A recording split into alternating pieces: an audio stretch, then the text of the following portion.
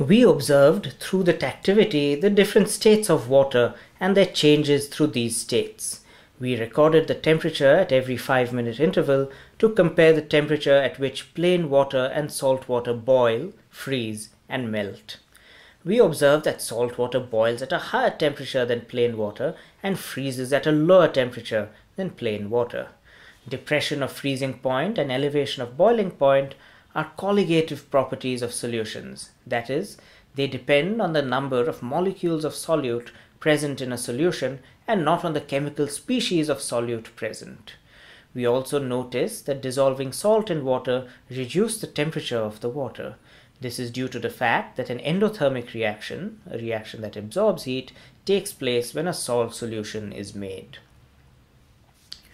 A chemical change is different from a physical change in that a new chemical substance is formed by the combination or breakup of two chemical substances in the case of a chemical change.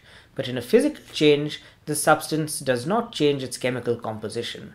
A physical change only involves a change in the substance's physical properties. Some ways to identify a chemical change are release or absorption of heat or other energy, though this is not always definitive as we've talked about in dissolving salts. A production of a gas, sound, color, or smell usually involves a chemical change. A few examples of a chemical change are rusting of iron, baking a cake, cooking an egg, souring of milk, digestion of food, burning wood, and so on. Some examples of a physical change include conversion of dry ice into carbon dioxide gas, melting of ice, shredding paper, crumpling aluminium foil, evaporation of alcohol, etc. One variation one can try with this activity is to take a gradient of salt concentrations and perform the experiment taking these different samples together to compare how the melting point, boiling point, and freezing points will change with decrease or increase of salt concentration. Predicting from the principles of depression of freezing point and elevation of boiling point, we may find that on increasing salt concentration, the boiling point becomes higher and higher and the freezing point will become lower. Also, if we were to perform this experiment at a high altitude of around 2000 or 3000 meters, we might observe that the water takes considerably less time to boil. The reason is that the boiling point is quickly achieved even on providing equal amount of heat as at sea level because the atmospheric pressure is lower at high altitudes. After all, boiling is nothing but when the vapor pressure of a liquid, which is a property of the liquid, reaches the ambient atmospheric pressure. When we think about the polar ice caps and the temperature at the north and south poles, we can understand that when polar ice caps, which are made up of accumulated precipitation in the form of snow and ice, when they melt, they alter ocean currents and mess up the hydrological balance because seawater is saline and the ice caps are made up of fresh water. This causes sea level to rise and the oceans to become less saline. Some scientific terms. Temperature may be defined as how hot or cold an object is. It is a statistically average measure of the kinetic energy of the particles in a piece of matter. This can be expressed in units or degrees on a standard scale. An endothermic reaction is a reaction in which the system absorbs energy from its surroundings. An exothermic reaction is a process that releases energy into its surroundings. A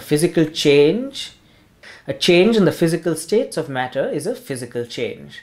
The following are physical changes. For example, solid to liquid is melting, liquid to gas is vaporization, liquid to solid is freezing, gas to liquid, condensation, and solid to gas, which is sublimation. A chemical change is a change that happens when a chemical reaction takes place and atomic bonds are broken or created.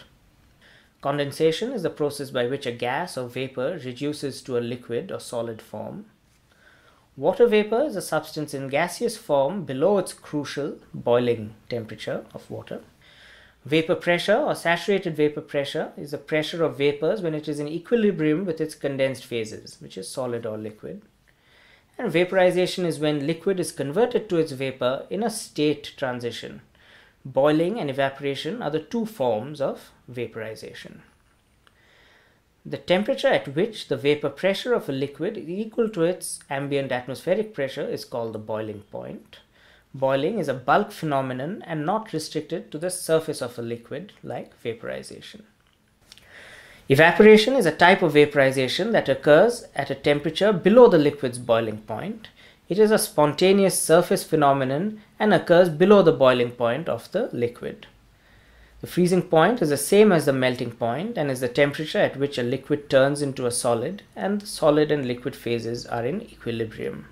A solution's colligative properties are those that depend on the number of molecules of solute present in the solution rather than the chemical species of the solute present. To understand this activity, students may familiarize themselves with the following concepts like temperature, states of matter, freezing point, boiling point, and melting point, and depression of freezing point and elevation of boiling point. We are observing 4 physical changes in water as below: conversion of water into steam and its reverse conversion of steam into water, as well as conversion of water into ice and its reverse conversion of ice into water. Matter exists in different states at different temperatures and pressures. Molecules in a solid are packed close together and move very little, only about their fixed position. Molecules in a liquid can move about more than in a solid. The intermolecular spaces here are more, and molecules are less tightly packed. The molecules in a gas are far apart from each other, and there are almost no forces of intermolecular attraction acting between them. When matter changes state, molecular rearrangement happens, and the kinetic energy of the molecules increases progressively as the states change from solid to liquid to gas. In some cases, the states of matter may change directly from solid to gaseous, which is sublimation, as in the case of camphor or dry ice, that is solid carbon dioxide, and sometimes even snow, without the intermediate kinetic energy state of turning into a liquid. In all these states of matter, however, the molecular structure of the particular molecule does not change. That is, these changes are all physical changes. We quantitatively measure 3 out of these 4 physical changes using a thermometer to track the temperature at which the state change occurs. The conversion of water into steam we observe qualitatively. We also observe the phenomena of elevation of boiling point and depression of freezing point by comparing 2 quantities of water, one plain water and the other water with salt. We are able to see that the plain water freezes before the salt water and the salt water boils after the plain water. We can thus understand that on addition of a non-volatile solute, the usable or stable temperature range of liquid water increases as its freezing and boiling points are pushed back. The boiling point of a liquid is the temperature at which its vapor pressure reaches 1 atmosphere. If we add a solute, it becomes a solution, and the boiling point of a solution is always higher than that of the solvent. The reason behind this is that the presence of non-volatile solute impedes the movement of volatile solvent particles, reducing the vapor pressure of the solution compared to the solvent. So the solution now has to be heated to a higher temperature to reach the equilibrium of 1 atmosphere with the surrounding. In case of depression of freezing point, we can understand it as follows. We should imagine the solid and liquid to be in equilibrium in the sample of water at freezing temperature. Water molecules continuously leave the liquid surface and enter the solid, and water from the solid surface continuously enter the liquid phase through collisions. When we add to this scenario non-volatile solute particles, the number of random collisions between the water molecules reduces because some of these collisions are happening with the solute instead, hence requiring the temperature to be lower in order to maintain the frozen state. In absence of this lower temperature, the ice will melt.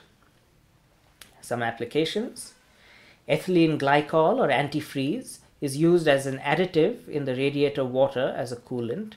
It prevents the engine from cracking due to frozen ice. It also allows the engine temperature to go over 100 degrees Celsius without any danger.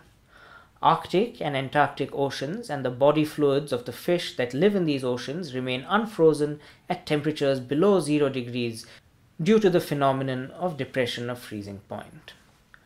Salt is sometimes spread on snowy streets to make the snow and ice melt and prevent people from slipping.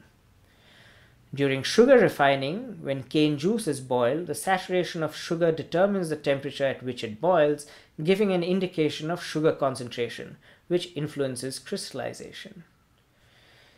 In the spring peeper frog, large amounts of glucose are released by dissociation of glycogen in response to freezing temperatures as a temporary reaction to cold weather. We can observe condensation in nature by keeping a cold glass of liquid at room temperature on a hot day. The droplets of water that appear on the outer surface of the glass are from the condensed water vapor in the atmosphere surrounding the glass. The sudden decrease in temperature causes the molecules to slow down, decreasing their kinetic energy and turning them into liquid state. We can observe sublimation when mothballs sublime or when dry ice turns into gaseous carbon dioxide. Have you ever looked at snow-capped peaks on a bright sunny day? By recording the temperature and the state of water every 5 minutes, we can record and graph the point where water freezes, melts, or boils. Comparison with salt water demonstrates the phenomena of freezing point depression and boiling point elevation. The molecules rearrange as they move through the states, having the most tightly packed structure when in solid state and minimum kinetic energy, and a relaxed structure in liquid state with a medium amount of kinetic energy, and a very loosely packed molecules with the maximum kinetic energy when in a gaseous state. We hope you have enjoyed discovering the physical properties of water through a series of very simple yet powerful experiments using what our Earth is most famous for, liquid water.